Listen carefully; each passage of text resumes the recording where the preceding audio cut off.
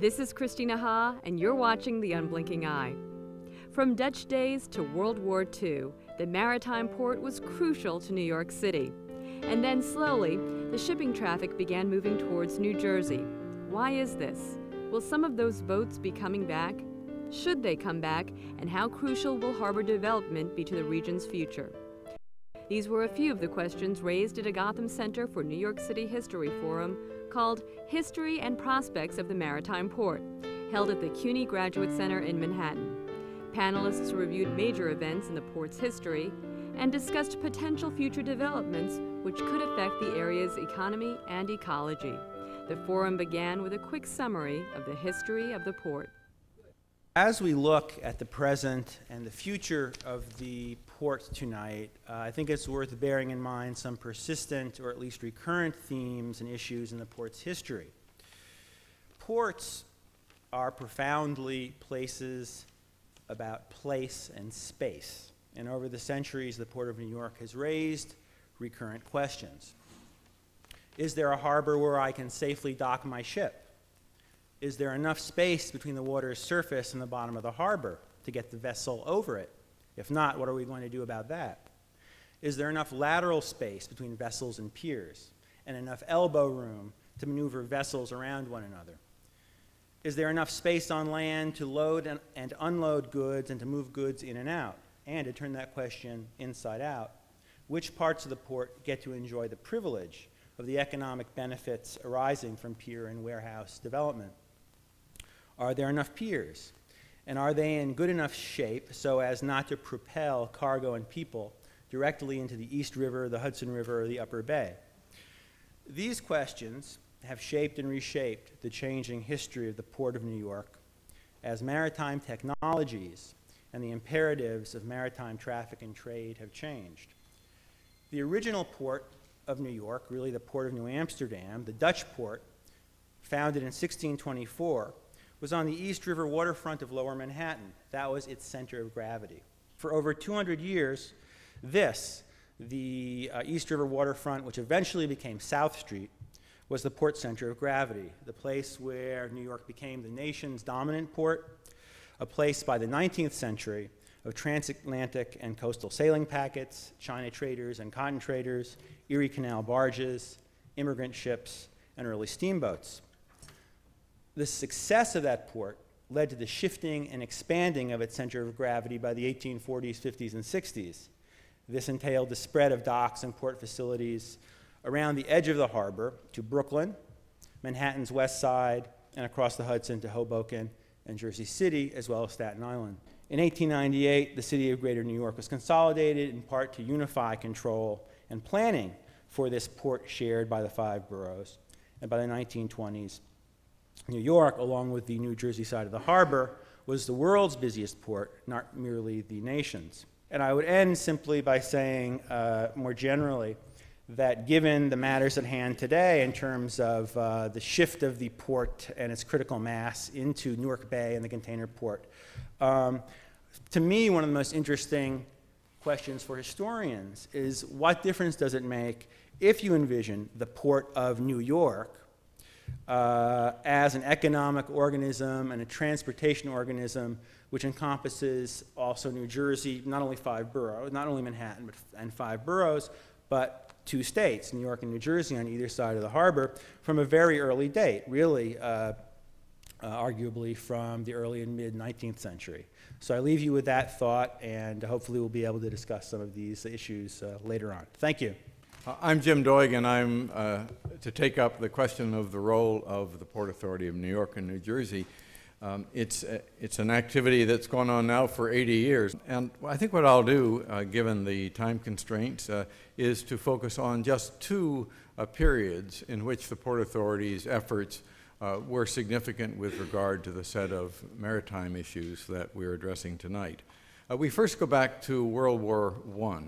In 1914, 15, 16, as the war began in Europe and as we began to join in goods to be sent overseas for the Allies, the Port Authority, I should say the Port of New York at that time, it was the shipping center from all parts of the United States to Europe for about 90% of our international trade. So it was clearly the dominant source of goods flowing from here to Europe, also indeed flowing out and down to Latin America. But World War I put a terrific pressure on the facilities here. There was a continual breakdown in the ability to get the goods out across to Europe, and later when we joined the World War I in 1917 to get the troops out as well. And the main problem was that 10 of the 12 railroads that came from across the country into the New York region stopped in New Jersey at the Hudson River shore.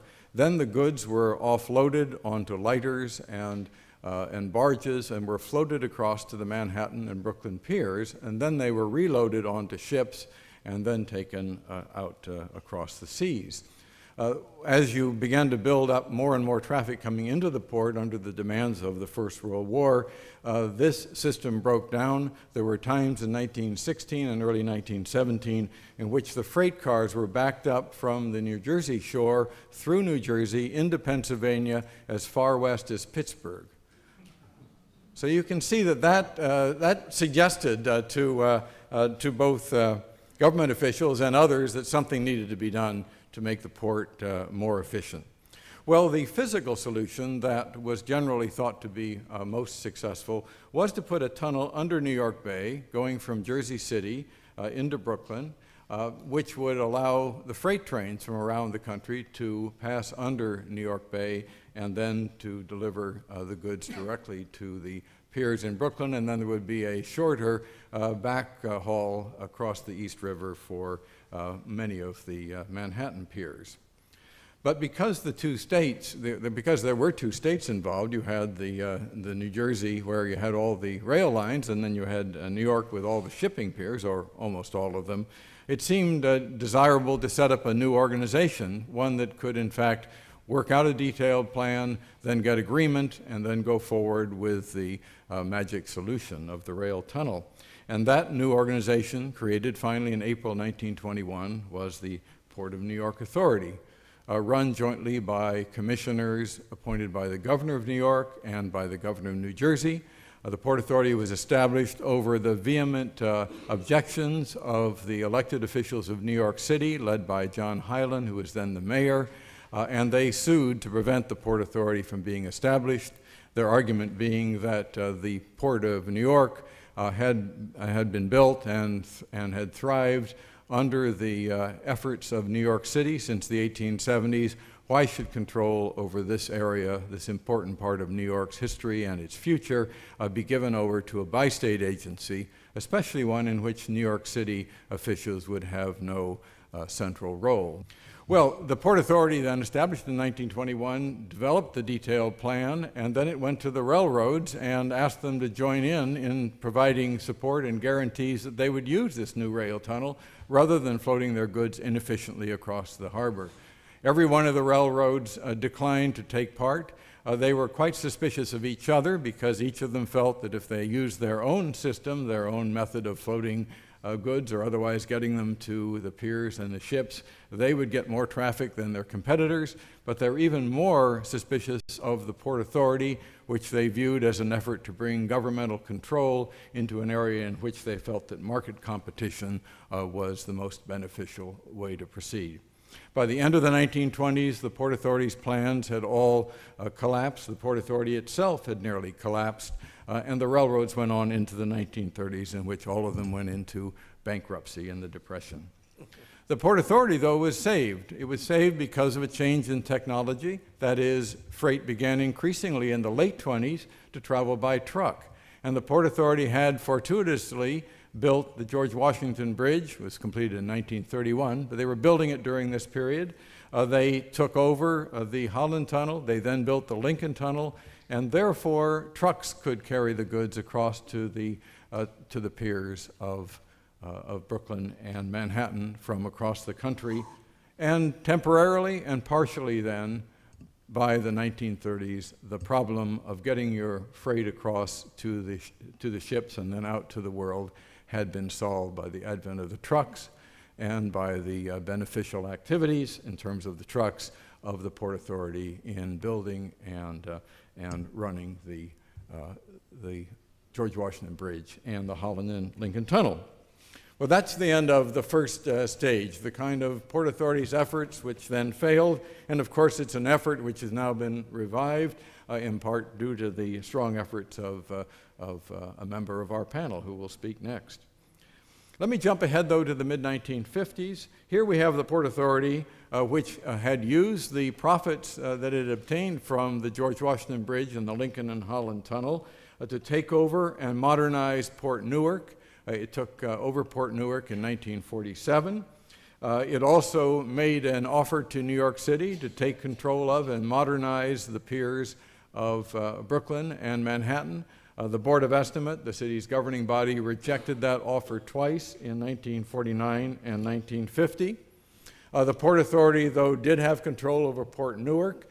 Its officials were insulated from the city fathers of Newark, and they could make decisions without regard to what either the voters or the elected officials of Newark wished. They also had recruited a staff that I refer to in my book as entrepreneurial, that is willing to try new technological approaches, willing to take risks, willing to engage in risk-taking behavior. And in 1955, they teamed up with a trucking executive whose name was Malcolm McLean and built the first container ship and lifted Malcolm McLean's trucks onto it and then carried them from there down to Puerto Rico. They then negotiated with the head of the Port of Oakland, which had a similar kind of independence, to create a pier that could receive the containers there, and they then went to Oakland, and then to Rotterdam finally. So during 1955, 6, 7, and 8, they had expanded, they had built the basis of a container operation in Newark, and then they later expanded to Elizabeth. A container operation requires, as the previous speaker suggested, vast acres of upland space for stacking and storing the containers. And Brooklyn and Manhattan did not have that space, nor did they have entrepreneurial officials in charge of their ports and terminals building.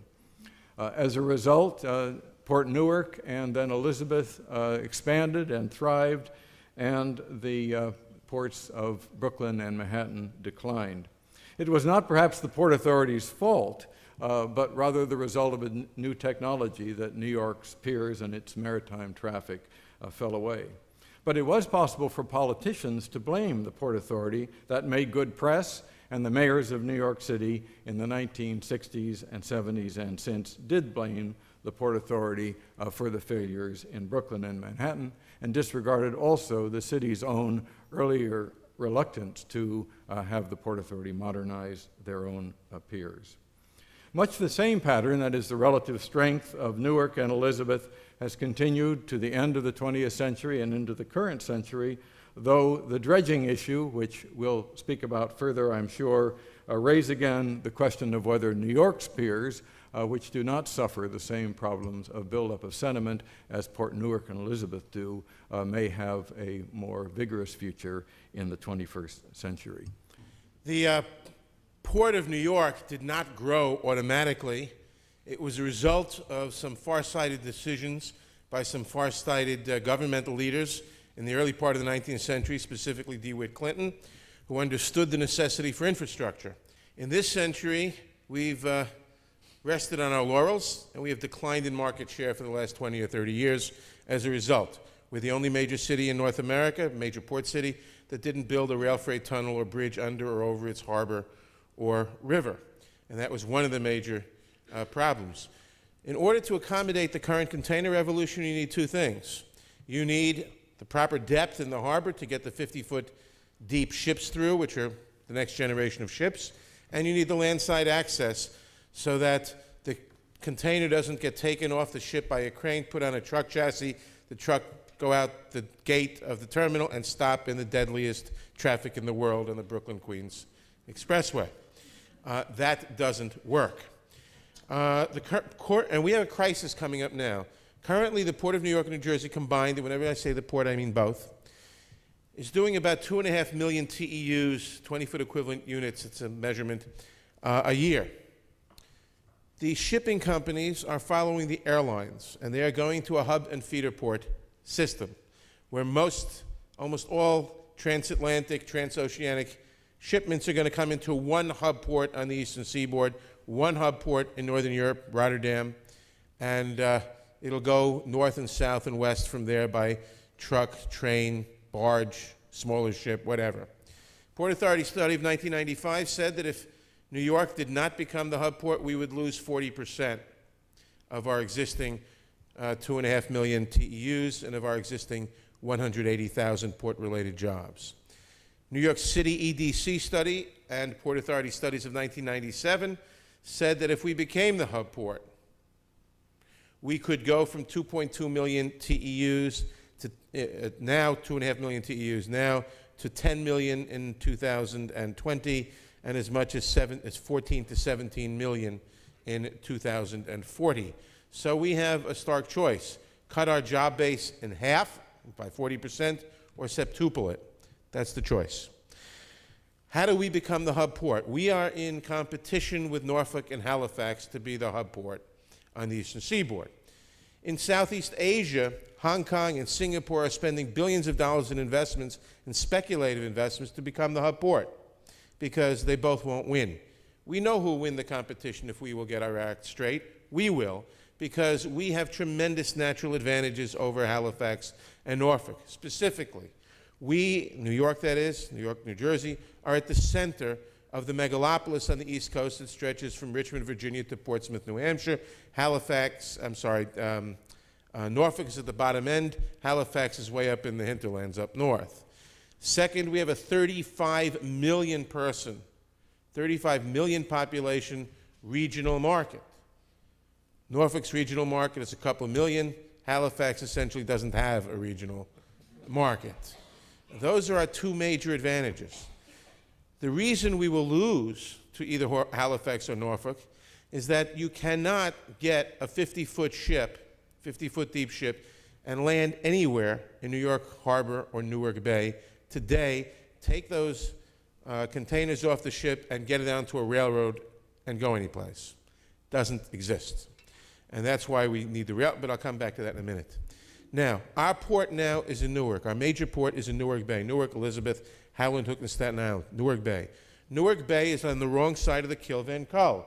Narrow, treacherous body of water you see separating Staten Island in the south from Bayonne in the north. The problem with the Kill Van Kull and Newark Bay is that you hit solid rock at 35 feet.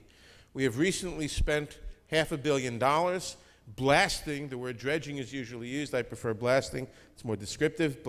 Dredging also means just pushing the silt out of the way. A lot of confusion is caused when you use one word to mean two different things. We've spent $500 million in 8 years blasting the kill down to 40 feet. Now the idea is to spend about $2 billion to blast it down to 50 feet. The problem is that'll take at least 15 years, by which time the hub port will be well settled in Halifax or Norfolk. The solution to that problem is that and I'm not saying we shouldn't blast the kill, we should, but we've got to get 50-foot capability as quickly as possible so that we get the hub port here. And the way to do that is to use New York Harbor. New York Harbor, you don't hit solid rock until 100, 150 feet in the channel and 60 to 65 feet deep at the pierhead line. Where in New York Harbor? Two places are rational: Bayonne and Brooklyn. Bayonne, the Port Authority wants to do it. They finally admitted after years of denial the necessity of bringing part of the port into New York Harbor, and maybe they will and maybe they won't, depending on the politics of Union County and Jersey City, be able to make a container port in Bayonne by 2010. I have my doubts that they'll be able to do it. Brooklyn, Sunset Park, you could have a container port tomorrow as far as the depth is concerned.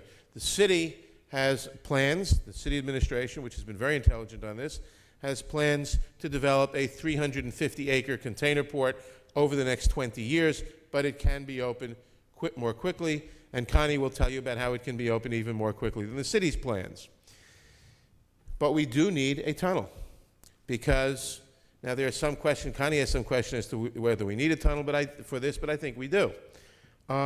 because the extra truck traffic, which would otherwise be necessary to handle all the containers coming off the port, would clog impossibly the Brooklyn roads. So we must have the rail freight tunnel to get, exactly for the reasons that were stated before, and in particular to get the stuff from the Brooklyn port out of the Brooklyn port. Now, there's another reason we need the rail freight tunnel, which has nothing to do with the port, and that is that 40% of intercity freight in the United States goes by rail. But in New York City, Long Island, Westchester, Putnam counties, and the state of Connecticut, the figure isn't 40%, it's 2.5 to 2.8%. The almost total dependence on trucking, we're the only city on the continent where everything comes in and goes out by truck. The almost total dependence on trucking pollutes our air. It's one of the reasons we have the highest asthma rates in the world, congests our streets, tears the heck out of our streets and the water mains below, adds probably a dime to the cost of every grapefruit you buy, adds the cost of every consumer good, and adds to the cost of doing business and puts an upward limit on economic development in this whole east of the Hudson region. Now, one of the reasons, not the only reason, but one of the key reasons for that is the lack of any way of crossing the Hudson by rail for rail freight purposes below a bridge 140 miles north of here at Selkirk. That 280-mile Selkirk hurdle is extremely uneconomical in terms of rail freight. So to get rail freight back into this whole region, we need the tunnel, as well as to make a port in Brooklyn practical, we need the tunnel. The recent study by the EDC said that a tunnel, rail freight tunnel, that is currently being talked about would cost $1.8 billion to develop. You need another $500 million to get your rail freight network into generally good shape around it. The cost benefit, the economic benefits to the region without the port would be $420 million a year. The benefit to cost ratio would be 2.5 to 1. Anything over 1 to 1, you usually say do it immediately. 2.5 to 1 benefit to cost ratio. All of this without considering the port. And again, as I said, if we want to win the race with Halifax and Norfolk to get the hub port here so that we can continue our job base and continue the centrality of the port to the economy that it's always been, the city grew up around the port, we have to become the hub port, and to do that we need to get the 50-foot ships in here. And to get the 50-foot ships in here, we can't wait to blast the kill. The only way is to have the port in Brooklyn, and the best way to do that, perhaps the only way, is with the tunnel. So for all these reasons, you need the rail freight tunnel, and we certainly need that port development here in Brooklyn. The Port Authority, at this point, I'm sorry Chris isn't here to debate, the Port Authority finally admitted after years, I will say one funny thing, despite I have the 10 seconds, I will say that we've had a long-running debate with the Port Authority over the need to make the port fit for 50-foot ships. I remember debating with one high official at the Port Authority 10 years ago, I won't name her, in which this person said 45 feet is all we're going to need. The ships aren't going to get any deeper. And I remember saying, you know, the ships have been getting deeper since Pharaoh. They're not stopping now. The Port Authority has recognized the need for 50 feet finally, but it has not recognized the necessity to do it in the Brooklyn as well as the New Jersey side of the harbor. Thank you very much. I think what he said, what the Congressman said, and what you have just heard points to the need to act. Act now. If we were to move right away on the tunnel and start designing it and then building it and constructing it, it is still a major construction job which is going to take, what, 7 to 8, maybe 10 years. It could be fast-tracked, but whatever it is, it's a long time. Meanwhile, the ships are on order, are coming into service, and they will go somewhere. What I just heard about a week ago, which surprised me, is that Norfolk has decided internally that they will now go down to a 60-foot depth. Now, you know what that means. That means that we have to figure out how to counter that in the long run. However, we have some tremendously unused assets. Brooklyn is one. Bayonne is another. The extraordinary thing about Brooklyn, in one respect, is a line which probably most of you have never heard of. It's called the Bay Ridge Line. It goes from the 65th Street float bridge area, from essentially the Brooklyn Army Terminal, to Fresh Pond Junction, at which point you can go north over the Hellgate Bridge, on up to Boston, New Haven, on up to Albany or out west, and you can access all Long Island. That was once a major four-track railroad, serving the bustling Brooklyn ports that handle all that traffic from World War I and World War II. To put a port in Brooklyn, you do not need to blast. The depths are at least 65 feet before you hit rock. So you have a natural system in place. There are a lot of people around this world who don't think that ports are very important. Indeed, you know, why should we worry as to whether or not this city of ours or this region of ours remains a hub port region? Why not let all that commerce go down to New Orleans or up to Halifax and help them out up there? Jobs, my friends, jobs and our economic base. We need to do these things. We can do them. It's probably our last shot, but we have a terrific asset right here in the geography of the city of New York and the Port of New York. There are two ferry routes that I'm showing you here just as an idea. My purpose in raising this, incidentally, isn't that you should adopt it, but that I think that New York's genius has been its entrepreneurial spirit. It's Jeremiah Thompson's, it's Constantine Sidamon-Eristoff's, it's Jerry Nadler's, the people who have brought forth new ideas. And these are the kind of thinking that we need. So we're just trying to prime the pump a little. There's two ideas here. One is to connect the burgeoning areas where development is occurring with local ferry service. This is Christina Ha, and you're watching The Unblinking Eye. Over the past half hour, you've been watching a seminar on the history and potential future of the Maritime Port in New York. The forum was part of CUNY's Gotham Center History Series, held at the Graduate Center in Manhattan.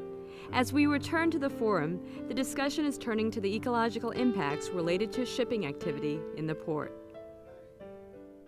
We've heard a lot about the history of the port and the future of the port. I happen to be a strong proponent of continued economic development of the port. Free growth in world trade is important. It's important for the welfare of not only our country but the world, and I think ultimately for the good of the environment of the world. So I think for a variety of reasons, or I hope that the port will continue to expand and thrive and grow. But that aside, let me give you sort of a short history of the environment of our estuary. The port that we've been talking about has been built and thrived in an estuary known as the Hudson Raritan Estuary. It's an extraordinary estuary, not only having spurred all this economic growth, but from an environmental point of view in terms of its biological production, fisheries, and so on. But it has changed tremendously over the last 300 years, and certainly in the last 50 years. We've heard about navigation channels all over the place, and the proposal to deepen a lot of those channels to 50 feet. The estuary has gradually been deepened. There are now proposals to deepen it even more in these navigation channels. That's an unnatural phenomenon. It alters the bathymetry, the shape of the estuary, and the flow of water, and so on. At the same time, the wetlands that used to fringe all of the boroughs in New Jersey and so on have gradually been filled. So there's been in this city and in this region, we've lost about 80% of our coastal wetlands. So when we think about the continued expansion of ports wherever it is, one of the things we have to think about is what that is going to mean for those existing wetland systems. Pollutants have been discharged into the estuary, and it's certainly accelerated with the industrialization that took place in this city after the Civil War. This was a major center of manufacturing, of industry, and for all intents and purposes, the discharge of industrial pollutants was not regulated in any meaningful way until around the late 1960s, and then federal laws that began in the early 1970s. And since that time, there's been some effort to do it. What is the environmental agenda that should be linked, so to speak, to the development of the port? One is we should protect our remaining wetlands. That means in a lot of cases buying them. There are major wetlands, particularly in the Hackensack Meadowlands, where there are big warehouses, some of which service the port, that we need to protect. There are wetlands along Arthur Kill and so on, and riverine headwaters that we need to protect. And the cost of doing that will be very considerable because any kind of land here, even wetlands, is expensive. Two, inevitably, some of the channels will be deepened. Whether they all have to be deepened to 50 feet or eventually to 60 feet is another question, but some will be deepened. But there is an open question as to what degree the terminal facilities themselves will have to be expanded to accommodate this increase in growth in cargo traffic. If terminals have to expand, there's going to be more filling. And from an environmental point of view, that's undesirable. You're either going to be filling wetlands in some cases or shallow water habitat. So the question is there a technological solution to that? Can you increase the productivity of the existing land, whether we're talking about Brooklyn or Bayonne or Newark, so that more goods can move more quickly through those facilities? And actually, it appears that certain kinds of rail technologies and barge technologies can probably enhance that productivity significantly. Can we clean up our sediments, keep contaminants out, so that whenever we do dredge, we don't have to be concerned about moving contaminants either out into the ocean or into upland sites or wherever? Well, that has to become a major agenda for the port and for the region, for that matter. Can we clean up the Superfund sites? There is an effort underway to sort of look at all this, but again, the cost is going to be considerable. If you look at the cost of trying to clean up the sediments of the Passaic River, we're talking about easily $1 billion. In terms of the transportation system, what is the environmental agenda? The environmental agenda has to be, given sort of current technologies, to shift a significant amount of the growing port traffic, and indeed all goods moving through this region, to rail or water. We've heard about the tunnel and the Bay Ridge line. The Bay Ridge line now, I think, carries something like 6,000 rail cars a year, and historically, I think it was 600,000 rail cars a year. But there is an existing infrastructure system in place here in terms of the existing rail system, absent the tunnel, and the water system, where we can carry more goods efficiently with less pollution, less air pollution, taking less land, and so on. So in fact, a transportation agenda which includes major investments in rail and barge technologies, both for the port and more generally for goods moving through the region, is part of the environmental agenda. And we should, in my view, look at this environmental agenda and that transportation agenda, along with the port development agenda, as a unified agenda, and think about a unified capital budget for the region to move those different agendas forward concurrently.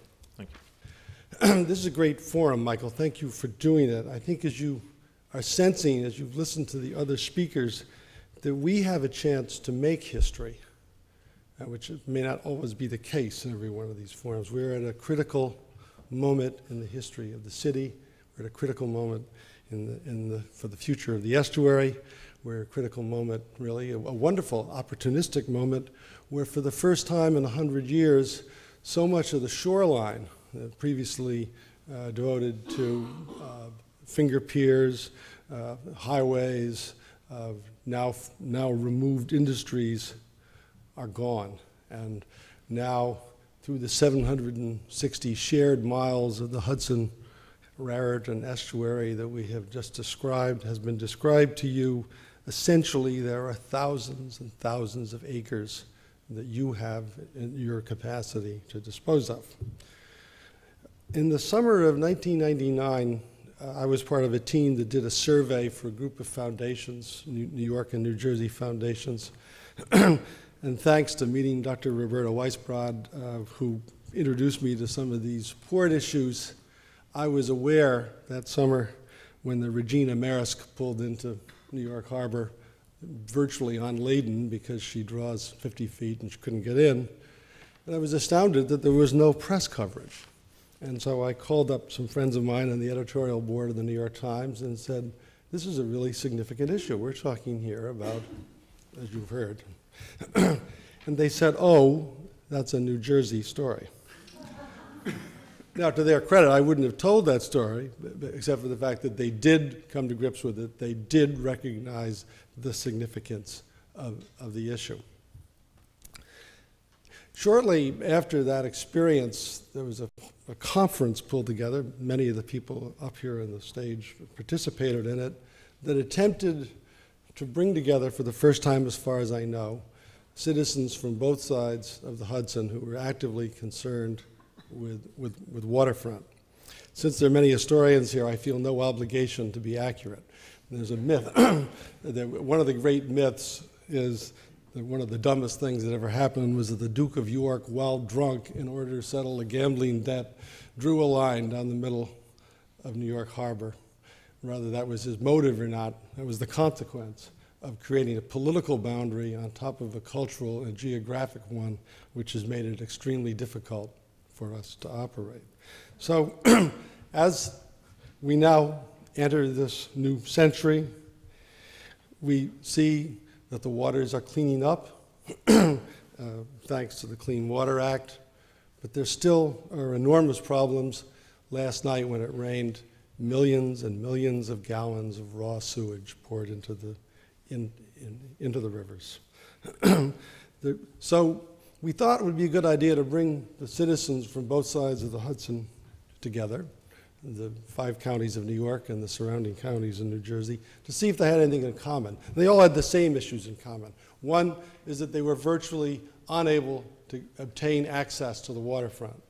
And you know it wherever you live in New York, whether you live in Brooklyn or Queens or even Manhattan, for a long, long time there was virtually no place to get to it. I think Senator Moynihan said he was 12, growing up in Hell's Kitchen before he realized that there was a river over there. And that's been very commonly an experience for people. The question of access isn't just the ability to get to the water, but it's looking backwards historically. You see that not only was this a great port, but we were tied together in very, very different ways. And the empty highways that are now our rivers were, of course, before trains, before subways, before bridges, before tunnels, were our principal way of being in touch. As recently as 1900, there were over 100 ferry lines and steamboat lines that tied not only the city together, but the city up the Hudson, the city up to Long Island Sound. And those connections have been forgotten. And you now look at places like Williamsburg or Greenpoint or Brooklyn Heights or Red Hook.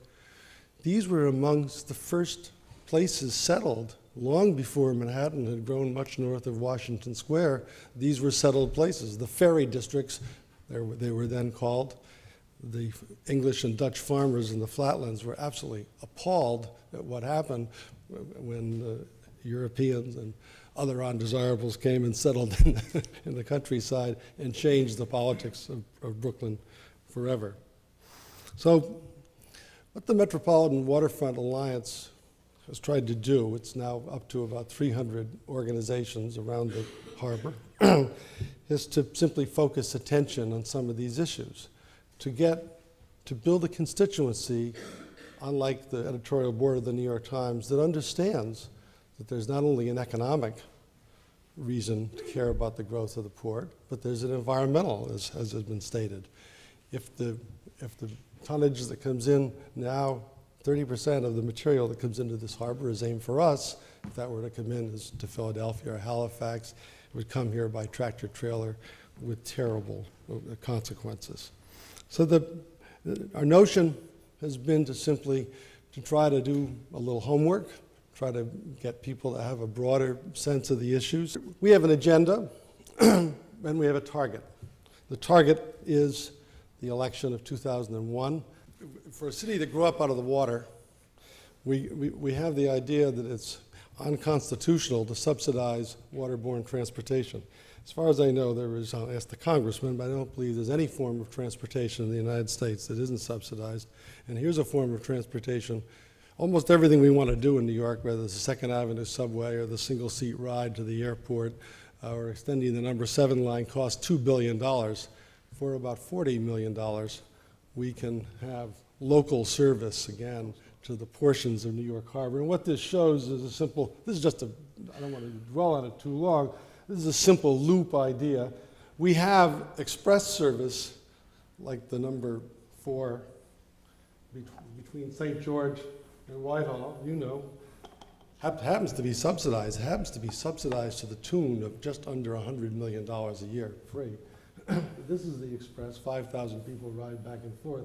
What we're saying is let's put in a number 6 train that will pick up Brooklyn Heights, will pick up Red Hook, a place that's virtually unable, has no form of transportation, Governor's Island, the Brooklyn Army Terminal, Stapleton, et cetera, et cetera. There are 2 ferry routes that I'm showing you here just as an idea. My purpose in raising this, incidentally, isn't that you should adopt it, but that I think that New York's genius has been its entrepreneurial spirit. It's Jeremiah Thompson's, it's Constantine Sidamon-Eristoff's, it's Jerry Nadler's, the people who have brought forth new ideas. And these are the kind of thinking that we need. So we're just trying to prime the pump a little.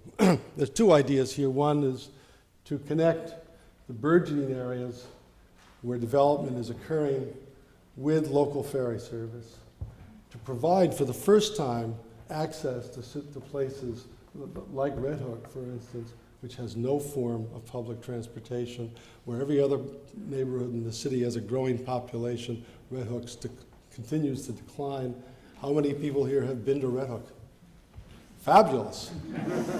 There are more people who have been to Red Hook than there are in Red Hook.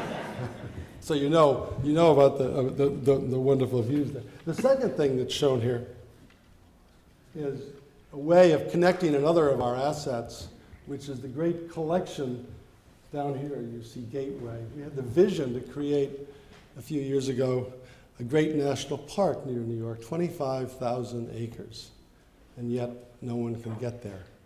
No one's ever been, hardly anyone, to Fort Wadsworth. Very few people go to Sailor Snug Harbor. As the port grows, we need a constituency for it, and what the reward should be in return is that the Port Authority and that the economic growth here sustain the transportation, the revitalization of the waterfront, the sensible use of public space along the waterfront, to return what is New York's greatest asset back to the people. Thank you.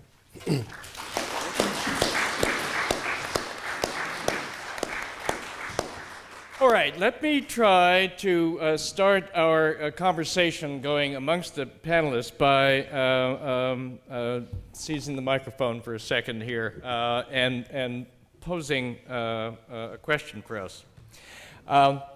It sounds to me, I don't know about you, but if I were coming to this absolutely cold, and I'm not, I've got strong opinions and some information, I would say the collective wisdom that's been presented here is terrific and overwhelming on its face. So the question I start with is, why isn't this happening? And what is there that conceivably stands in the way of it happening? And I'd like to sort of just muddle about that. The most obvious thing is money. But in fact, that's not so obvious because money really is a question of political will. It's a rich country. We have lots of resources. We could, in fact, devote them to this if, in fact, there was the political energy behind it. So really, it's a question of why isn't there that kind of political energy behind it? Another potential answer is the clash between development and environmental concerns. It may be just that these particular gentlemen have worked with one another so well or clashed so often that they have together presented what seems to be the framework for a sensible discussion on how to, in fact, reconcile these things, and there seems to be a common ground of understanding that they are not, in fact, inherently antagonistic. There may be people not at this table who think that, but I suspect that's not the critical concern either. Another thing that flows out of the historical discussions that we've had is that there's two dimensions to New York City's historical approach to its port. The most profound one, as has been mentioned, is a system of, well, to call it public-private collaboration is kind of anachronistic. There had been, however, for all the entrepreneurialism of individual players in this, for instance, the people who threw up the Atlantic docks across the way in Brooklyn, which were a spectacular new development, almost on the model of London docks, once the Manhattan piers, which were usually shoddy, thrown together, lots of dead horses and old carts in them. On the other hand, that meant they were so dirt cheap you didn't have to charge much for loading and unloading on them. So that was a private venture. On the other hand, the city is most dramatic, and the state, for its public initiatives, starting, of course, with the Erie Canal, but also going to things like, for instance, the consolidation of the city itself in 1898, one of the major forces that, in fact, worked to mobilize this alliance between Brooklyn and Manhattan and the other, many of the other places perched around the periphery of the harbor, was the strong conviction, particularly by the business elite of the city, the merchants, who were still at the helm, as it were, in the 70s and the 80s of the Chamber of Commerce, who said, this is lunatic. The harbor is something that must be developed collectively and for the good of all. Its problems transcend the political jurisdictions which now, in fact, divide it. Let's overcome that, at least to the degree that we can, given the Duke of York's screw-up all those many years ago. So there is this tradition of active intervention, of thinking through the port as a tremendous resource which must be developed, and it must in fact be done in some sort of tandem between public and private sector. Where'd that go? Why hasn't that been as operational in the last, say, half century? So let me, with that, turn it over to you folks, and you can basically, please grab a mic when you want to get on, and I'll play moderator, but feel free to jump in. Yes? First of all, there is one form of transportation in the United States that is not subsidized, and that's rail freight. Rail freight is not subsidized. Passenger rail is subsidized. Every other form of transportation is subsidized, except for that. Second of all, I forgot to mention one other aspect of the tunnel proposal, which is that it would very quickly get 1 million tractor trailers a year off New York City streets, which has a good environmental impact, to put it mildly. Third, when you talk about the 1929 First Master Plan and a lot of other things, New York City and New York State government have followed a whole series of policies that either depending on you, if you believe conspiracy theories of some books, or if you just think it was stupidity, have been designed to expel manufacturing from New York. We have been losing manufacturing jobs at a rate 6 times the national rate of job loss over the last 20 or 30 years. I'll give you one example, one very, very relevant example.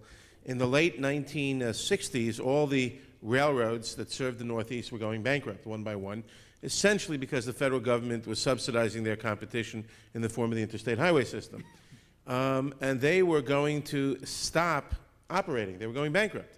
This caused 2 crises, one of which government responded to, One crisis was that what we today call the commuter railroads were going to stop going. They were what we now call the Long Island Railroad, is part of the Pennsy system and so forth, and the white-collar workers who lived in the suburbs wouldn't be able to get to their jobs in New York City. Rockefeller stepped in, other people stepped in, and they formed the MTA, and they essentially nationalized the commuter operations, or governmentalized it, whatever you want to call it, and set up what we now know as Metro North New Jersey Transit and the Long Island Railroad. The second crisis was that the railroads, as I said, were going bankrupt. They were stopping the floats. In 1968, over 300,000 rail cars were floated across the harbor on barges. In 1969, it went from 300,000 to 5,000. Last year, it was 7,000. So essentially, it stopped like that. And this meant that the Raw materials for New York City industry couldn't get in, the goods couldn't get out, and we lost, within a 5-year period, 250,000 blue-collar jobs that we would not have lost otherwise, and nobody noticed. Now, why has the Port Authority been such an impediment as it has over the decades to improving? I think we've had two major problems, aside from gross ignorance on the part of most government officials of this general problem. One, Port Authority had a sunk investment in New Jersey, in Port Newark and Port Elizabeth, and regarded any proposal to revive port facilities in New York Harbor, especially in Brooklyn, as competition. And the New York City and state governments, the congressional delegations, slept soundly through it and didn't notice. No one said anything. Congress approved the final systems plan, and Conrail then took the classic monopolist attitude. They have major investments on the west side of the Hudson River. They took the classic monopolist attitude to the largest freight market in the world, east of the Hudson River, and said, you bring your stuff to us by truck over the George Washington Bridge at great expense to you, we'll take it from there. No competition.